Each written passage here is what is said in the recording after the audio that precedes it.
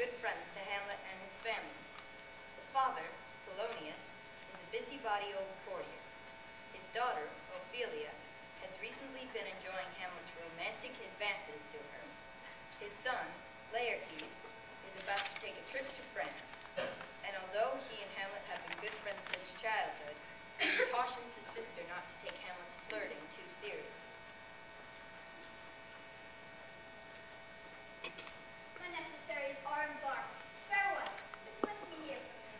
Do you doubt that? For Hamlet and the trifling of his favor hold it a fashion and a toy in life.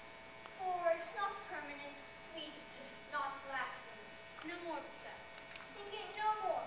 Perhaps he loves you now, but you must fear his will is not his own. And for he himself is subject to his birth, and may not, as unvalued persons do, carve for himself. For on his choice depends the safety and the health of this whole state. Fear it, Ophelia. Fear it, my dear sister. I shall keep the effect of this good lesson as watchman to my heart. Yet he, Laertes, aboard, with shame, the wind sits on the shoulder of your sail, and you are stable. There, my blessing with you. And these few precepts in thy memory, be thou familiar, but by no means vulgar. Give each man thine ear, but few thy voice. Neither a borrower nor a lender be, for long oft loses both itself and friend. To thine own self be true, and it must follow the night of the day. Thou canst not be false to any man. Farewell, my blessing season this indeed. Most humbly do I take my leave, my lord. Farewell, Ophelia, and remember well what I have said to you. Hist in my memory lost, and yourself shall keep it here. Farewell. What is it, Ophelia, he hath said to you? So please you, my lord, something touching Lord Hamlet. What is between you? Give me up the truth. He hath, my lord, of late made many tenors his affection to me. Affection? Pooh, you speak like a green girl. Do you leave his tenders, as you call them? I do not know, my lord, what I should think. Mary, I will teach you. Think yourself a baby. These blazes, daughter, you must not take for fire.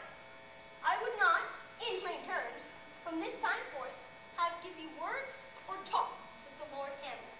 I shall obey, my lord.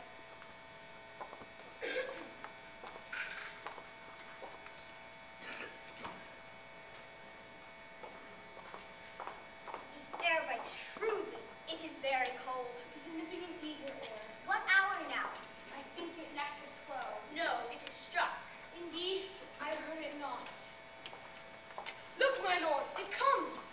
Angels and ministers of grace defend us. Be thou a spirit of health or goblin damned. Bring thy airs from heaven or blast from hell. Be thy intents wicked or charitable. Thou comest in such a questionable shape that I will speak to thee. I'll call thee Hamlet. King, father, royal Dano, answer me. Let me not burst in ignorance. What may this mean? That thou, dead corpse, again in complete steel revisits thus. Say, why is this? Wherefore? What should we do?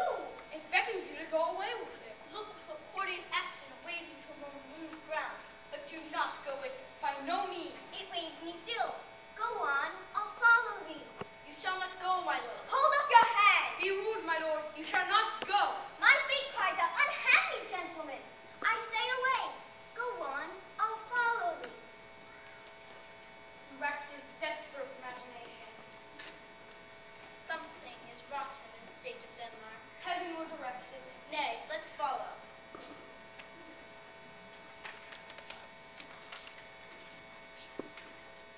Whither wilt thou lead me? Speak. I'll go no further.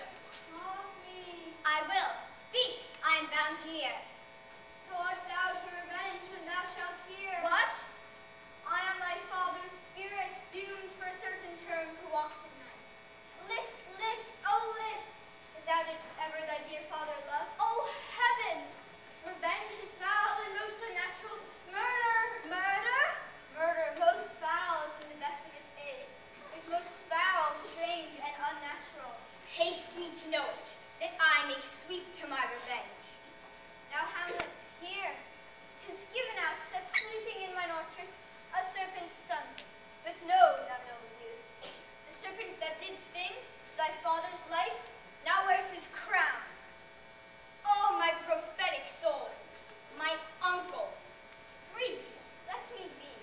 Sleeping within mine orchard, my custom always of the afternoon, upon my private tower, stole thy uncle with juice of cursed poison in a vial, and in the porches of mine ears did pour the leprous distillment.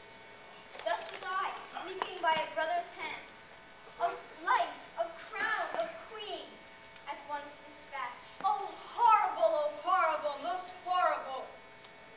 Thou hast nature in thee, bear it not. Adieu, adieu, remember me. Oh, all you host of heaven, hold my heart. Remember thee, I poor ghost. Remember thee, yes, by heaven, O most pernicious woman. Oh, villain, smiling down villain. My lord! How is my noble lord? What news, my lord? Good friends, as you are friends, scholars, and soldiers. Give me one poor request. What is it, my lord? We will. Never make known what you have seen tonight. My lord, we will not. Nay, but swear.